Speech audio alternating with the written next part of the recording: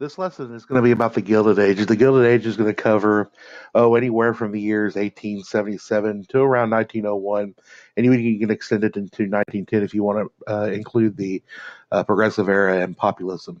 This will be with that goes with your reading for chapters 17 and even parts of 18. But it does not take the place of what you need to get as far as the details. So this is going to be a general overview, and there's a lot of things to consider when you talk about the Gilded Age. Something to think about while you're reading and watching this. Evaluate the extent of the causes of acquisition of power and wealth of the Gilded Age capitalists. As we look upon this era, it's going to be more powerful to become a major entrepreneur during that time period rather than president of the United States.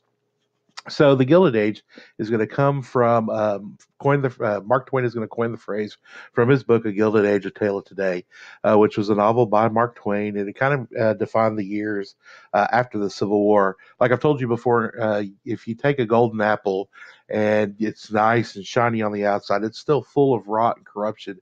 If you were to take a bite, you'll see a lot of prosperity during this time period, a lot of growth in industry and technology, but at the same time, you're going to see a lot of people that are going to take advantage of the situation. So if we were to kind of talk about the Gilded Age, I want you to think about the word buildings, and buildings it applies here because this is the age of the skyscraper when cities are going to begin to grow not only outward but also upward as well. And so I've created the acronym building so that you can kind of associate different things with the Gilded Age. So if you ever see something that's on an essay, you can always jump into different topics. So, for example, the B in buildings is for big business, and this is your where you've got to distinguish between your captains of industries or your robber barons. The U is for urbanization and the growth of the cities and how immigrants are going to flock to cities looking for work, and it also kind of becomes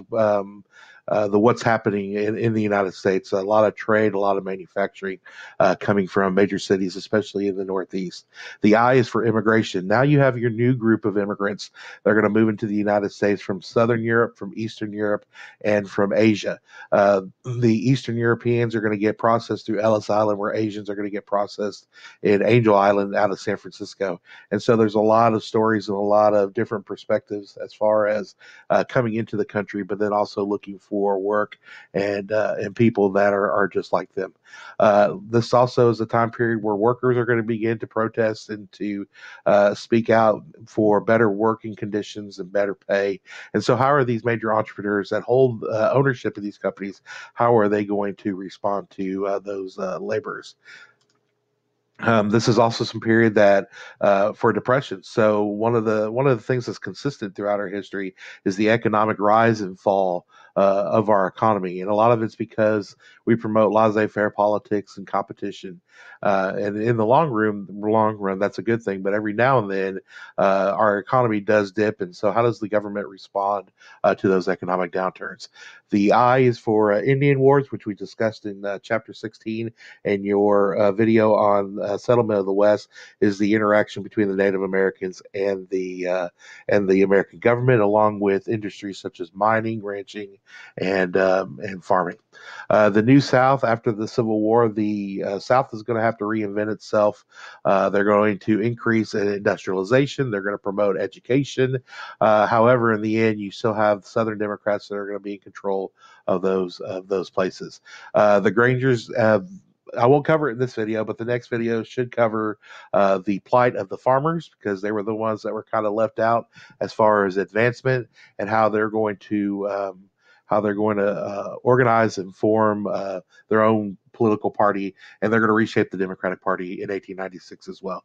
And then finally, the question of whether or not silver should be part of the monetary system. Our money was backed with gold at this time. Farmers are going to clamor for silver to be a part of that, and so should we have a money that is backed by both gold and silver? So, if we were going to describe the Gilded Age, how would we describe it? Well, we call it political conservatism. So, during this age of industrialization, and just to kind of read you a summary of economic change in the 1890s, during the late 19th century, the U.S. economy grew at its fastest rate in American history. It was the fastest growth in manufacturing, and it grew by almost over 200%. The railroad system did play a big role in the economy, and the power of the railroads was as an unfair way it was used led to one of the first federal attempts to regulate business. So, one of the things that we need to know is that a lot of railroad owners are going to take advantage of charging prices to certain people for transporting a growth. Those farmers that can't already afford a whole lot because of they're not making a lot of money, they're going to get taken advantage of them. And so, the Interstate Commerce Act is going to be something that's going to be created to kind of govern the railroads. In the growing urban society, labor was a commodity to be bought and sold, and workers had little independence and status. Worker dissatisfaction led to national labor organizations and produced labor radicalism, sometimes resulting in violence. The situation was exacerbated by the severe 4 year depression beginning in 1893. To wealthy Americans, labor protests seemed to be a threat to social order. To lower class Americans, the power wielded by new business leaders made such violence inevitable. In the election of 1896, it marked a crucial turning point in American political history and changed the politics of the previous 20 years. The Democratic Party adopted many issues that favored many discontented farmers from the West and the South, and they nominated a guy by the name of William Jennings Bryan for president. Bryan is going to launch an unprecedented whistle stop campaign and was challenged by his Republican opponent, William McKinley. Now, this is in 1896, who waged a front porch campaign and won the votes of the American urban Americans. McKinley's going to win the election, and the economy pulled out of the depression, and the U.S. is going to enter a long period of growth. The nation seemed prosperous, but below the surface, there's many urgent reforms. The biggest shift in power in America has been through the increasing size and wealth of large businesses and owners like John D. Rockefeller, Andrew Carnegie, Cornelius Vanderbilt, J.P. Morgan, amongst others. There was an increasing sense of class inequality. In general, business leaders did not show concern for the rights of the workers and the general public. Government efforts to legislate control over big businesses were weak and not supported by labor rights advocates. The working class began to feel that their rights of liberty and equality were being ignored, which began urban violence. Labor problems along the failing economic climate for Western and Southern farmers led to an increased organization known as the Populist Party. And this is where Chapter 18, this is where you'll get into Chapter 18 and the redevelopment of the Democratic Party. Liberty, equality, and power did not seem within the reach of the ordinary American at this point in history. And so while the rich are getting rich, the poor are getting poorer. And so if you look at kind of the characteristics of this time period, you could say that when it came to politics, things are going to be status quo. Not a whole lot of change, not until imperialism hits in the 1900s. Big business is going to rule. The titans of industry, as they were called, are going to kind of rule, are going to have a lot of government influence as well, and of course laissez-faire, which means government has their hands out of it. We can create our own business as we see fit. So, three things to think about when you're thinking about the Gilded Age: laissez-faire versus government expansion, economic and political corruption, and the formation of modern political and economic norms. And so, as we get into kind of the characteristics of the Gilded Age, the things to consider. Number one, political leadership was not outstanding. Since the death of Lincoln, there wasn't really a president that really grabbed a hold of the nation's character until Theodore Roosevelt. So we're going to go through some of the presidents during the Gilded Age, and you're going to notice that their leadership is not very strong. They want to address the national problems caused by rapid social and economic changes of the time. So, very few issues were discussed. Politicians took few chances. They wanted no risk, no changes, and presidents were generally subordinate to congressional superiority, with the exception of Rutherford B. Hayes, who ended Reconstruction, and Grover Cleveland. Both major parties supported big business and laissez-faire. There was no forms of federal assistance for retired veterans' pensions. And that won't change until Franklin Delano Roosevelt becomes president in 1832. The Republican Party will elect every president but Grover Cleveland in 1884 to 1892. So the Republicans are going to hold a very strong, they're going to hold very strong politically throughout this era.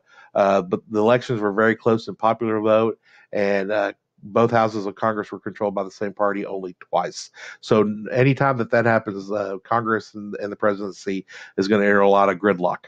Both presidential parties were regional, made up of the three factions. They were stalwarts, half breeds, and mugwumps. So even in the Republican Party, they were split off into kind of the three groups. Your stalwarts are your conservative Republicans who favor the old issues of the South, whereas the half breeds were liberal Republicans that favored the new issues of the South. Uh, Party bosses are going to control the political parties. Party bosses like James Blaine, Roscoe Conkling, Senator Zachariah Chandler of Michigan, um, Senator Logan of Illinois, courted personal loyalty and stressed the spoil system. A new type of reformer developed during this period. These were mugwumps who were liberal on social issues but conservative on economic issues, which means they were for laissez-faire, they were for a lower tariff, and they were for sound money, hard money in your hand. Americans engaged in political activity for regional, ethnic, and religious sentiments. And we'll really touch on that when we get to the progressive movement. So here's kind of how the United States looks. You can see where the larger cities are located up into the northeast. You can also see that's where mainly most of the manufacturing is taking place. You can see off to the west there's a lot of mining industry, and also you're going to see petroleum also. Petroleum during this time period is also going to be created in Lucas Oil is going to be created. Then, of course, Spindletop in 1901. And you can see Texas has a lot of oil there. So, petroleum is a hot industry here in the state of Texas. All right. So, just talking about some of the things regarding the Industrial Revolution, three reasons for America's quick success in industrialization after the Civil War. There was an incentive of a democratic government in our free laissez-faire capitalistic economic system. So there was a lot of incentives to make money there. We found value and plentiful raw materials, and the character of the American people. That was our most valuable natural resource. We were willing to go west. We were willing to uh, be creative in our discoveries, and we had a lot of success with that, and made a lot of money in doing so. So when you think of major inventions, of course, like the railroad is going to continue to uh, evolve into being more productive in the West. The some of the big changes in the railroads is things like mileage, how it's going to increase in all parts of the United States, and companies are going to be encouraged to build railroads. A lot of railroad owners are going to make a lot of money in doing that. People like Cornelius Vanderbilt, James Hill, Leland Sanford are going to recruit professionals who are going to become managers of those places. Improvements in the speed of the railroad, the comfort in railroads, and safety. So you're going to see more and more people even travel through the way of the railroad. They use coal, diesel, electric trains, gas turbine trains. Of course, with the invention of steel through the Bessemer-Kelly process, steel rails, wooden ties, uh, created a more standardized track gauge, multiple tracks with block switches and automatic couplers, so they were interacting with each other. The air brake was invented in 1869. The telegraph is going to be invented in 1844, and those telegraph lines are going to run along the railroads. And then, of course, the Pullman cars, which are more luxurious cars as well. The Transcontinental Railroad was finished in 1869. It's going to encourage individualism by allowing immigrants, settlers to go west, live and work there, look for natural resources, and they're going to bring those things back east. The most notorious of the railroads are going to be Cornelius Vanderbilt's Union Pacific Railroad. But if you look on the PowerPoint here, you notice that one of the biggest inventions is, of course, the electricity. Controversy as to who gets credit for the creation of the light bulb, whether it was Nikola Tesla using his AC current or Thomas Edison. Thomas Edison will become one of our most important inventors. He invents more than just the light bulb. He'll invent things like the phonograph, amongst other things. Let's see if I have any more on Edison. He invents the incandescent light bulb in 1880. He also is going to invent the dynamo. He'll open the first central power plant in New York City in 1882. Along with Tesla's invention of the alternating current motor, they'll develop a transformer using that. And so they'll create General Electricity in Massachusetts. So it was called Stanley Electric, but then of course today we know it as General Electric or GE, which will open the door for things like nuclear power into the future. So if you look at this, you can see all the different innovations that occurred during the Gilded Age. Some of the more notorious ones, the telephone, Alexander Graham Bell. You should be able to know the kind of the evolution of the telephone into the cell phone, of course, today. The Model T car in 1908, as you're starting to see motorized carriages take place as we turn the century. We've talked about barbed wire and how that closed the open range. Levi Strauss and the blue jeans for a more durable jean for people that are working in gold mining. The air brakes, of course, helps the railroads, and so all kinds of different little innovations that have occurred over the years. Some of the monumental innovation also that occurs, things like Dr. Pepper and and cola drinks, Coca-Cola, of course, out of Atlanta. Are also some of the more innovations. You can see the number of patents. A patent is a license invention. When you create an invention, make sure you get licensed by the U.S. Patent Office, and that patent is yours. Nobody can copy it and make money off of it.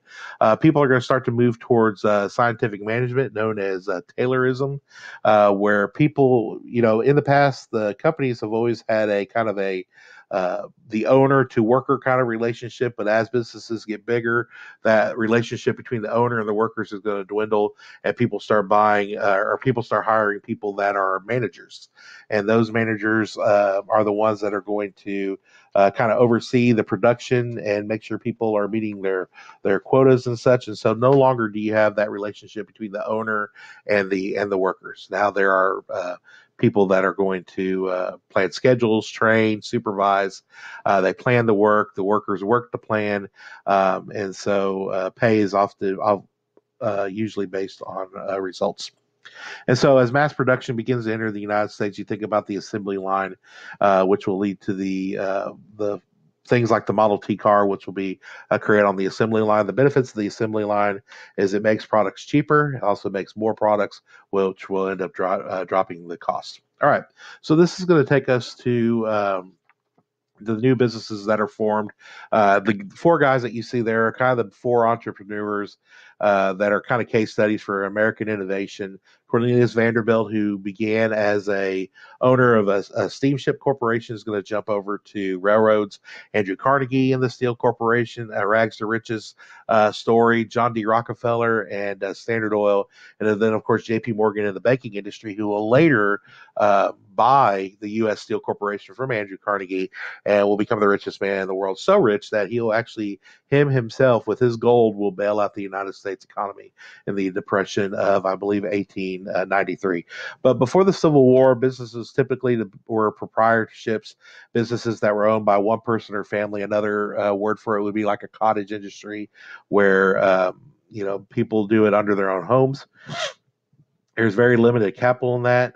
Partnerships where two or more people had joint ownership of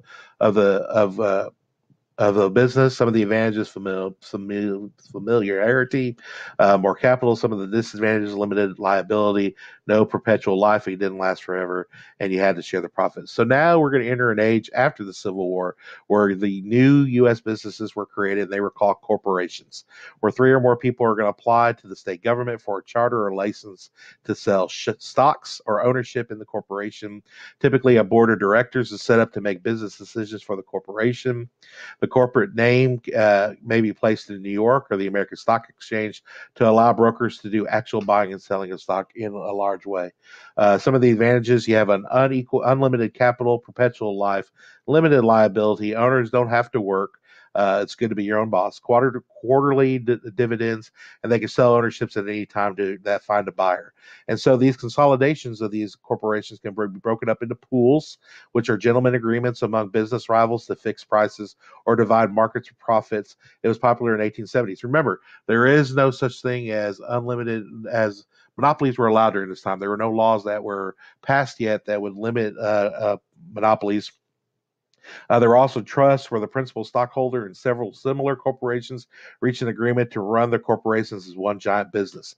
This was developed by Rockefeller in 1882 to replace competition with cooperation. Some of the advantage: you made a ton of money, saved competition on costs. Some of the disadvantages: higher consumer costs, and it destroyed competing businesses. All right. So as we take a look at these guys, when we look at capitalism as a whole, all right, the free enterprise system that we live by today, there are several pillars that kind of governs that. Private enterpriseship, which gives people the opportunity to create their own businesses if they so desire, of course, under American law. Competition amongst two companies, which helps drive the prices down. The right to private property, the right to profit motive, and of course, consumer sovereignty, where they have the choice whether or not to buy in your company or not. They have the choice to buy your product or not to buy your product.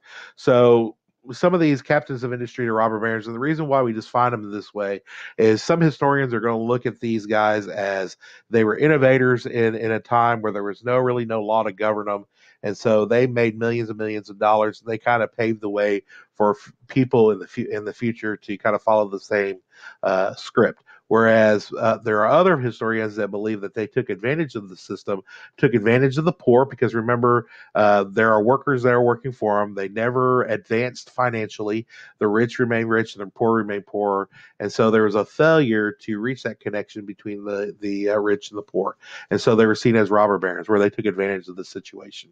Um, we've already kind of talked about the railroads, but we talked about, as railroad companies acquired land, they often would purchase it they wouldn't do it in a straight line. The quickest way between 2 points is a straight line. Well, when you buy railroads and you buy land, you want to curve the railroad so they can acquire more land. Well, what are you going to do with that land?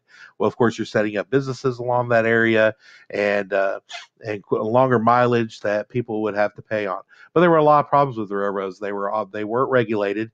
Of course, they were different according to time zones, and a lot of accidents would occur because you had two trains that were on the same track. So they had to regulate it. And this is where the Interstate Commerce Act comes into commission, where they basically set a complete price for the railroad to use the railroad, and then also they had to schedule the times for when trains were on the track and things like that. But it became a booming business for Cornelius Vanderbilt, and was considered one of the richest men in America during that time. And you can notice the patterns of the railroads weren't always straight; they were curved in different directions during that time period. Let's see, what else do we have here? All right, so we already talked about kind of the rebates where you would charge one person one price and then a different person a different price. And you can see people like Jay Gould on the leg of Cornelius Vanderbilt here, who were kind of controlling the railroads and fixing prices, which led to a lot of problems with the farmers, because a lot of farmers were the ones that they would bring their products to railroad towns. They had nowhere to store them.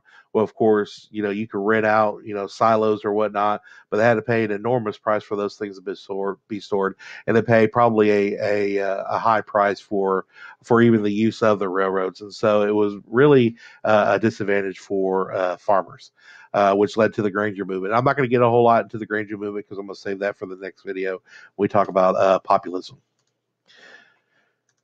All right, so as a result, you see a decline of American agriculture because farmers were not making money. So a lot of them leave the farms and move to the cities to look for jobs. And you kind of see this as a continuity throughout our history, is the continual ignoring of the American farmer. Another example of a captive industry would be Andrew Carnegie. A lot of times people in society pronounce him Carnegie, but it was Carnegie, and the Steel Corporation. And I think there should be a picture that kind of looks at what vertical integration is, but he's going to own every aspect of production, going from buying the land, mining the iron, going through the Bessemer steel process, and creating the final steel product. Now, of course, with what's the impact of steel is that skyscrapers can build north because of the steel rebarb. And then, of course, railroads become more durable because steel is more durable. So this will lead to the urbanization of cities. He also believed in a thing called the gospel of wealth. And the gospel of wealth was coined in 1892, where millionaires came from well-to-do backgrounds and they made fortunes from new industries, and they were pretty much politically conservative, and so they defended the status quo and were against government interference in the economy. And so Herbert Spencer from England is going to introduce social Darwinism, or this gospel of wealth concept to America. This was a philosophy which apologized for the competitiveness and greed of American capitalists.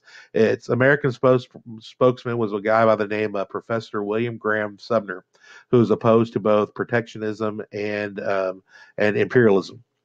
So the parts of the gospel of wealth theory is where the American economy is controlled for the benefit of all by a natural aristocracy to brought to the top by competition. So the survival of the fittest in the business world. Politicians can't be trusted like businessmen because they were not subject to natural selection. The government cannot interfere with the economy as it would upset natural selection. The slums and poverty were natural, yet negative results of competition in government should not try to eliminate them. And then, of course, the rich are obliged, however, to try and correct those social injustices. And this is a reinforcement of the 14th Amendment and the due process of law from a corporate interest. So the 14th Amendment can be interpreted not only from a human perspective, but also from a corporate perspective. So going on with kind of the Bessemer with Andrew Carnegie, we're talking about the Bessemer process, where you take iron ore, melt it down, fuse it with oxygen, and you create this durable steel, which is going to allow the supply of steel to increase, and so the prices are going to drop, and the abundance of steel will help the industrial growth and expansion of the United States. And so here you see a little chart of steel production going up into the 1950s. And of course, this is going to take place around the Ohio Lakes area in Michigan, and of course, that's where where the Ford Corporation is, but that's also known as the Rust Belt of the United States. Oh, there we go. Here's a map. So you can see this map and where most of the coal and iron is located in the United States. And of course, businesses are going to thrive in that area. And so anytime that elections come up and they start talking about job opportunities, this is the area that's focused on, because these are the factory workers that work in these factories. They want these factories to stay open and create work. And so going back to vertical integration and monopoly, purchase and acquire all aspects of production. And so here you see from the coke fields that were purchased by Carnegie to the extraction of the mineral iron ore, putting them in steel mills, putting them on ships, and then of course sending them through railroads. Carnegie owns every aspect of it, and that's vertical integration from ground to selling. And so here's kind of how the skyscrapers, in New York City in 1850, and then looking at 1900, and of course you've seen pictures of it today. Dominated, the skyline is dominated with skyscrapers. It's going to help the urban infrastructure, things like the Brooklyn Bridge, the George Washington Bridge, Grand Central Station, and it's going to lead to urban innovation like subway cars, elevated cars, cable cars, especially in the Chicago as far as the elevated rails, elevators, and then heating systems in the north, especially. And so you see that a lot of people, you can see urbanization as skyscrapers are building upward. People are being more attracted to the cities. So you can see 123% increase of people moving to Chicago in 30 years. You can see Los Angeles is a quickly growing city, as well as look at Seattle, all right, located on the West Coast as well. As far as labor is concerned, of course, the average worker is going to work anywhere from about 60 hours a week, paid at about 10 cents an hour, which of course today we have minimum wage that would take care of that, but there was no minimum wage back then, so obviously they suffered. The blue collar worker adjustment to machine and factory life in America, it was very painful and it was very difficult. Some of the problems, they had poor working conditions, long hours, low pay, lack of safety. There was no personal relationship between the worker and the owners. In the 1870s, you have the mix of blacks and new immigrants from Southern and Eastern Europe. In the 1890s, you see married women start to work as families begin to size down, and work is somewhat easier due to the new inventions. And then, of course, the loss of status, as they were the mostly unskilled workers with little independence, and they were hard to take pride in assembly line work. And so this is going to lead to the emergence of labor unions and child labor laws. um, some of the causes of labor unions. They wanted to address poor and dangerous working conditions. They wanted protection, especially immigrants. And so some of the popular labor unions that were created during this time: National Labor Union, the Knights of Labor, which you need to know, founded by Uriah Stevens, headed by William Powderly, who will lead the Knights of Labor. The American Federation of Labor, created by Samuel Gompers. Make sure you know who he is. And the Congress of Industrial Organizations, otherwise as the CIO. The American Federation of Labor and the Congress of Industrial Organizations are the two labor organizations that exist today, and they are actually fused into one labor union called the CIO and AFL. And they exist to this day. I believe that happened in 1979, I believe. But you have all kinds of labor unions. And the problem with labor unions is they were kind of seen as terrorists. A lot of domestic terrorism that occurred because of labor unions, and a lot of them will see as socialists. And you'll see the Socialist Party will emerge in the rise of labor unions. Remember, socialism at its core is giving the workers power over those business leaders. And so, however, when it's practiced in society, you see like Russia or the USSR, North Korea, and how communism is used in the world. Some of the rationales when it comes to labor unions is that the capitalists took financial risk, they were provided labor opportunities, they expanded the economy. However, they're going to use different tactics in order to kind of fend against labor unions. Things like lockouts. They would hire scabs, which were replacements. And the thing about no protection is that if you break your arm, you're not getting workers' comp. You're going to get fired. You're going to get replaced by somebody who's willing to work for cheaper and for longer hours. And that was the incentive about immigrants coming into the United States. Is those immigrants, they were desperate for work and they were willing to work for a lower wage. African Americans that escaped slavery or that are now free of slavery, they're going to come to the North and they're looking to, they're going to hire the person who's willing to work for the cheapest. The Knights of Labor, like I said, founded by Terrence Powderly. There was a incident in Chicago where a Haymarket Square riot, where a bomb went off, killing several people at the riot. And so from there, not only did you see the Knights of Labor disappear, but this is where you kind of see the correlation between labor unions as anarchists. The Great Railroad Strike in 1877 is also a popular one. Um, where the president actually had to intervene to avoid things like insurrections, and he actually uses federal troops to suppress it. Here's the Haymarket riot of 1866, which is where a pipe bomb is going to go off and kill seven police officers, and eight are going to end up dying because of police firing. And the impact is that they were criticized for their use of violence, and that's going to weaken their impact in society. The American Federation of Labor is alive and well today. They wanted higher wages, an 8-hour workday. They wanted safer working conditions and child labor laws. They were a group of skilled workers, so they didn't necessarily join with industrial unions. They did not want women. They did not want minorities or foreign labor. The Homestead Strike happened in 1892. Henry Frick, who was the manager of Carnegie Steel, is going to try to lock people out. He's going to actually hire a group of private detectives known as Pinkertons. the Pinkerton Detective Agency, and basically what happens is you basically have a violence that occurs outside the Steel Corporation in Pennsylvania, and he orders the lockout. The state militia ends up having to break up the strike, and the union is broken as a result. The Pullman strike in 1894 was a group of Pullman Palace. They made palace cars, which were luxury cars on the railroads, and they decided to cease work, try to block the railroads. And actually, what ended up happening is because the U.S. mail was pushed along in Pullman cars, Grover Cleveland actually had to intervene because to halt the stop of U.S. mail was a federal crime, and so they had to cease on their strikes as well. Um, like I said, yeah. So they had Grover Cleveland dispatch troops to break up the strike.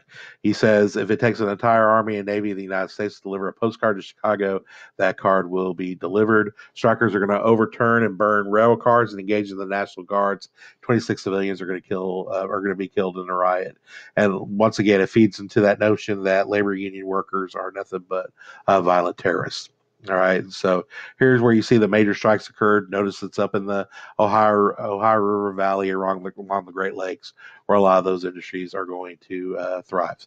And so here you see the growth of unions. Now, unions later on, of course, will they thrive in America in some way, and there's a lot of benefits to it. But make sure you keep the continuity straight. That they want to lower higher pay and lower hours versus that. I'll let you at any time. You can stop and read these. Some of these we'll go over in class. All right. So the next entrepreneur is John D. Rockefeller, who's known for Standard Oil and horizontal integration, which of course is taking businesses that are alike. So imagine taking all the oil companies that exist in the U.S. and merging them into one monopoly. And he calls it Standard Oil. And here's where you start to see the government try to strike back against trusts and monopolies through the Sherman Antitrust Act in 1890, and basically it was to try to limit businesses and monopolies from thriving in the United States. Well, actually makes it illegal, but the problem is uh, how do you actually enforce it? So things to think about on that aspect. All right, so here are some pictures of vertical integration versus horizontal integration. On the left would be what Carnegie would use. On the right would be what Rockefeller would use to create their monopolies. Here's some terminology as far as what a trust is. I always say a trust and a monopoly are almost the same thing. Holding company is a company formed to purchase and own as controlling stock in several different companies. The Yum Corporation would be an example of that. I don't know if you noticed, but Yum owns Taco Bell, KFC, Long John Silver, Sara Lee, even Nike is part of the Yum Corporation. Of course, Standard Oil Trust. There's a lot of political cartoons out there that'll basically say that the government is at the mercy of these trusts. And so here you see what we call I think it's called Next, using the octopus as Standard Oil. Here's another one of Standard Oil. Here's more on the Sherman Antitrust Act. It was very vague. It wasn't until 1917 when it was reinforced, 1914, I'm sorry, when it was reinforced with the Clayton Antitrust Act, which refined the terms monopoly and trust, as mentioned in the Sherman Act, and made it enforceable along with the leadership of Theodore Roosevelt during that time. Here's a political cartoon called The Bosses of the Senate, and you notice the guys on the top are your trust organizers, and they all are standing over kind of these guys working in Congress, and you can kind of see interest from monopolists up here at the top. You can see, this is a Senate of monopolists, and they're the ones that are going to control, their Standard Oil right there in the middle. They're the ones that are controlling what's going on in the government.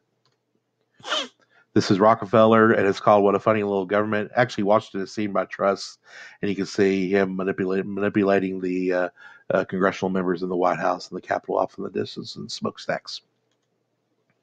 Here are some Supreme Court rulings. I'm not going to get into them a whole lot.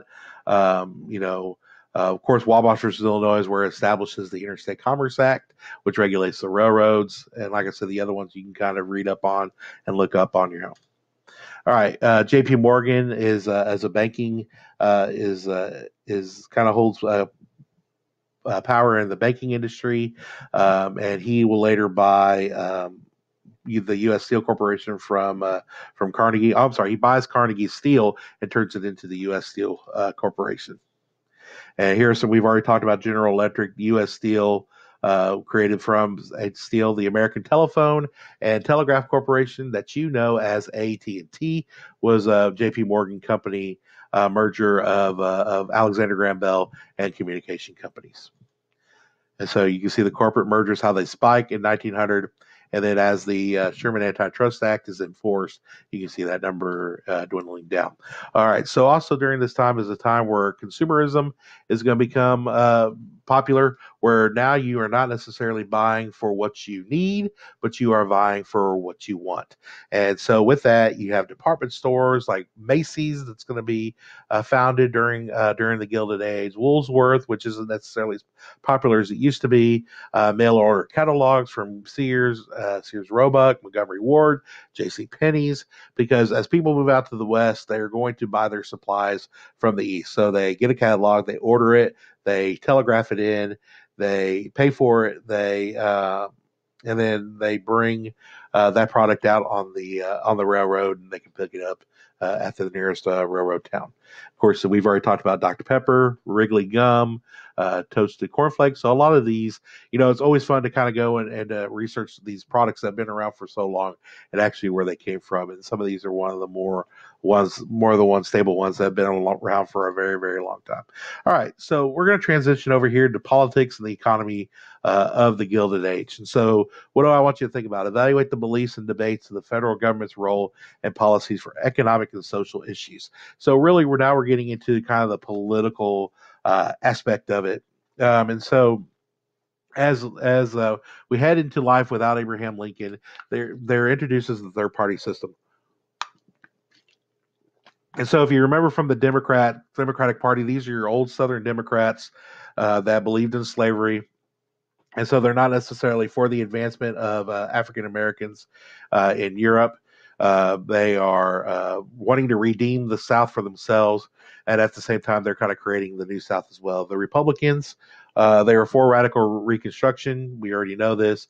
They break up into three factions. I'm sorry. They Star Wars half-breeds and mugwumps, and they're a coalition of basically what we called your WASP, the white Anglo-Saxon Protestants from the Northwest and the East. Immigrants, of course, when they get off the ship, they're going to encounter political machines and political bosses. The most notorious one is William Boss Tweed out of Tammany Hall in New York City, and basically they help the immigrants find work. This is good work because it helps build the infrastructure of these towns and cities, and at this building streets and building, you know, uh, you know, uh, buildings and such, and so as a result, they're going to give up their vote, and they're going to make sure that they vote the same way because you can see this guy here, and all these are drawn by Thomas Nast, and that's the beauty of Thomas Nast, and we've talked about him before. Is he's going to expose these political cartoons, and it's almost like or expose William Tweed, and it's going to be a call to action to congressional members, and he'll eventually be arrested and put into jail. But for a long time, they just stand at the ballot box and make sure that these immigrants were voting the way that would benefit the political boss. All right. So Ulysses S. Grant is elected in 1868, and we know that he uses the Bloody Shirt campaign where he kind of uses his claim to fame as in the Civil War because he was a Civil War hero. He was a great soldier, but he had no political experience. All the Democrats could do is they could denounce military reconstruction. They couldn't agree on anything else. They're very, very disorganized. The Republicans got Grant to elected using that Bloody Shirt campaign, reliving the war victories, and due to the close nature of the election, the Republicans could not take future victories for granted. During this time presidency, like I said, a lot of scandals that happened during that time. The Tammany Hall Tweed ring was one of those things that employed bribery, graft, fake elections to cheat the city with as much as $200 million. Amongst those also was was where the whiskey ring, and then also the Credit Mobilier scandal, where people were pocketing money. Even Grant's brother-in-law was in on the action, stealing gold from the United States. Unfortunately for Grant, he was an easygoing feller. He apparently failed to see the corruption going on. Like I said, the Credit Mobilier was a railroad construction company, paid itself huge sums of money for small railroad construction. The whiskey ring robbed Treasury millions of dollars when Grant's own private secretary was one of the criminals. So, like I said, not one of the greatest presidents because of all the scandal that surrounded him.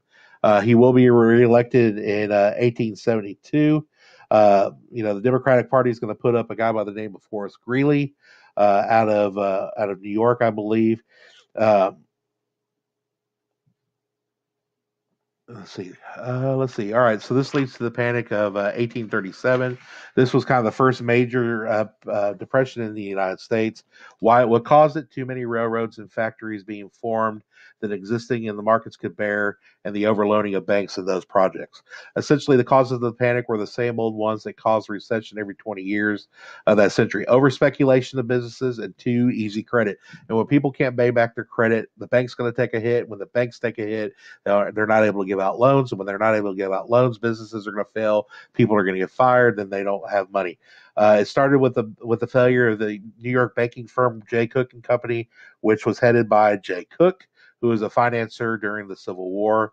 Before the greenbacks had been used in the Civil War, were now being recalled, but now during the panic, the cheap money supporters wanted greenbacks to be printed in mass again. To that would increase inflation. Supporters of hard money, which was actual gold and silver, persuaded Grant to veto a bill that would print more paper money, and the Resumption Act of 1875 pledged the government to further withdraw greenbacks and make all further redemption of money in gold at face value starting in 1879. Debtors now cried that silver was undervalued. They called for inflation, but Grant refused to coin more silver dollars, which was stopped in 1873. Grant's name remains fused to sound money. That's why he's on the $10 bill, though not sound government. As greenbacks regained their value, free greenback holders bothered to exchange their convenient bills for gold when the redemption day came in 1879. The Republicans have a hard money policy. Unfortunately for it, led to the election of a Democratic House of Representatives in 1874 and then a Labor Party in 1878. So you can kind of see anytime there's a depression, railroads and businesses are going to fail. All right.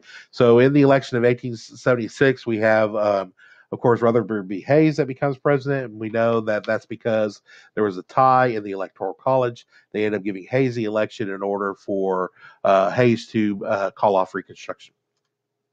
So here's more information on the Compromise of 1877. We've already discussed that, so we're not going to get into that again.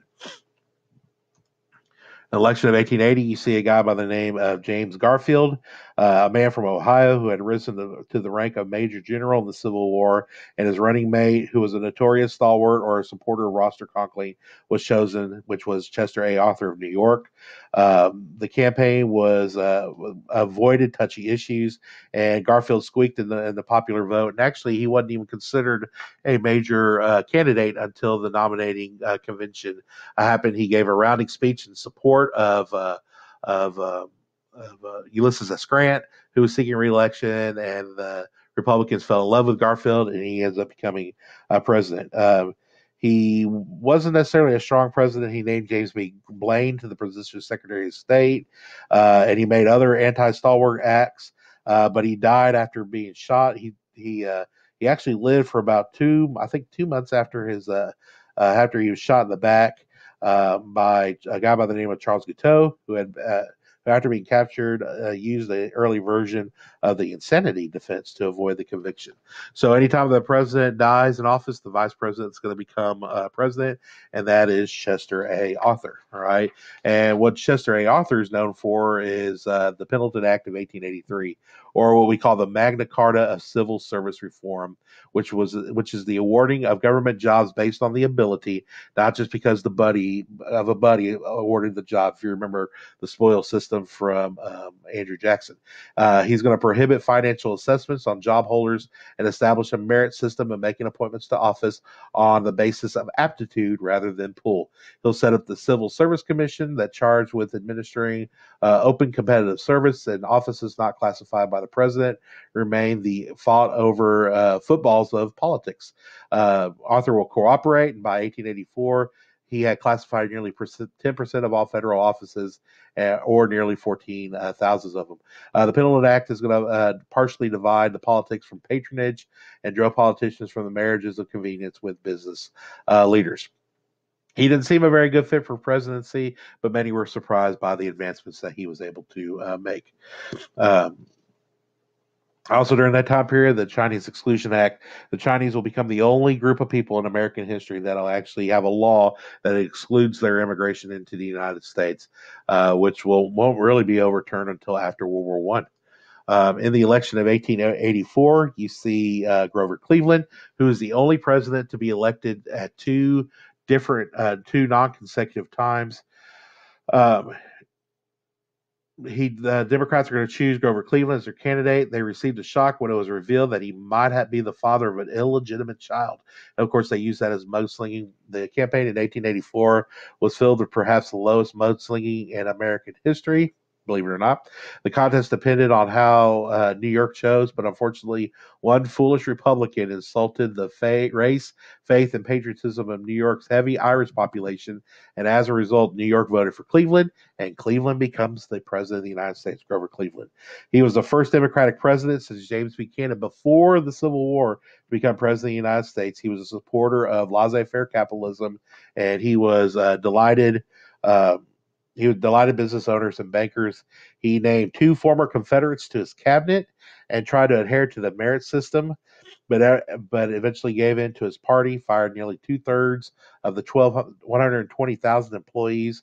Uh, but he had his own share of problems, things like military pensions. These bills were given to Civil War veterans to help them, but they were used fraudulent to give money to all sports people. However, Cleveland showed that he was ready to take on the corrupt distributors of military pension. With any president, you got to weigh the good with the bad as far as what they were successful in and what they were not. Another thing that Cleveland problem with is he had a surplus of 145 million in 1881. Most of it had come from the high tariff, and there was a lot of clamoring to lower the tariff. But of course, big industrialists are going to oppose it because remember, high tariff means to encourage domestic production.